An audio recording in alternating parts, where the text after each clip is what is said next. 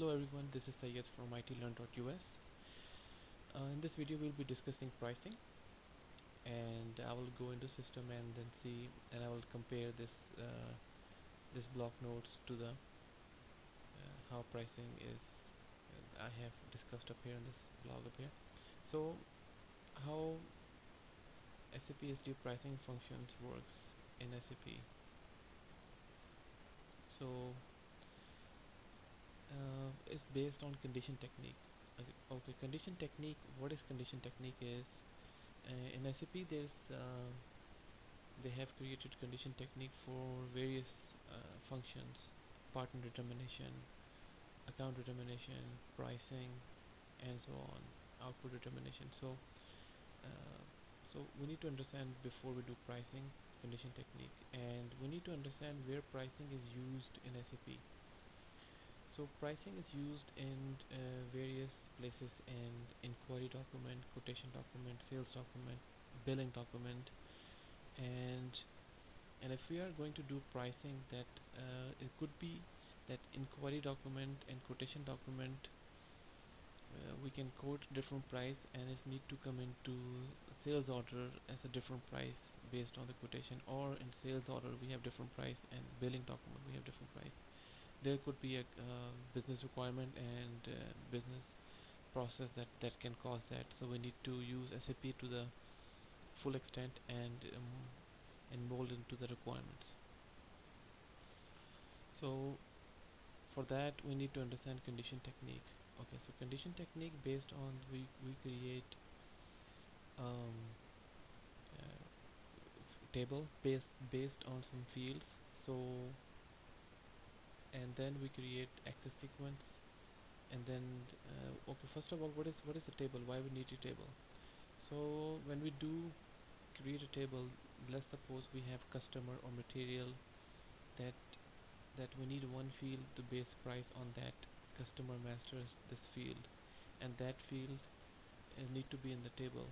So, or it could be a combination of a couple of fields. So we need to put these fields into the table and create a table, and so we can use this fields as a basis for prices, and these fields will be used in access sequence. Access sequence is just a search strategy for the pricing and for the system to look up the pricing. So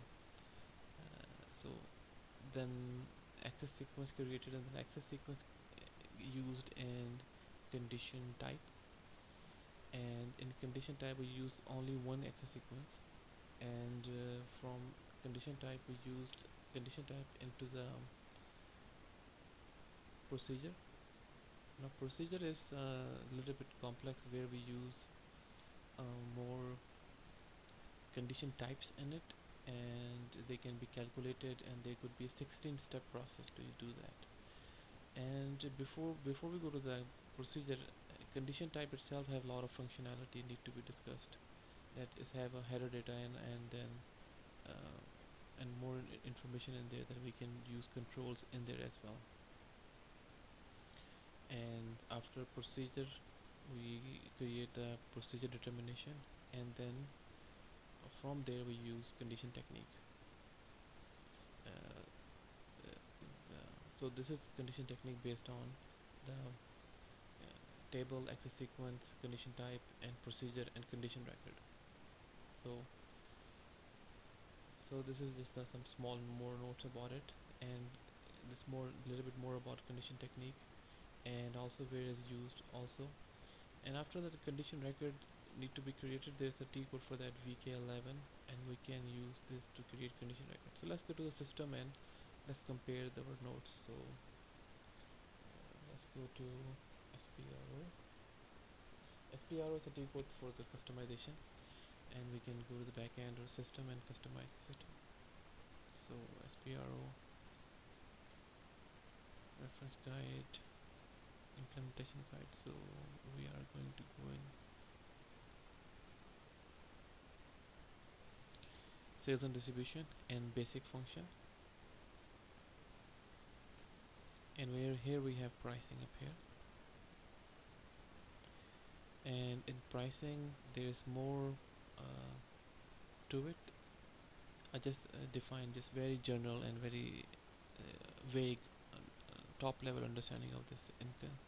So there's a condition table, condition type, access sequence, pricing procedure, and these are the very main steps. For that we need to do a pricing determination and pricing setup. So hopefully this video helps, and please post a question or a feedback, and I will include this link into the bottom of the video. Thank you for watching, and please post a question and comments. Thank you.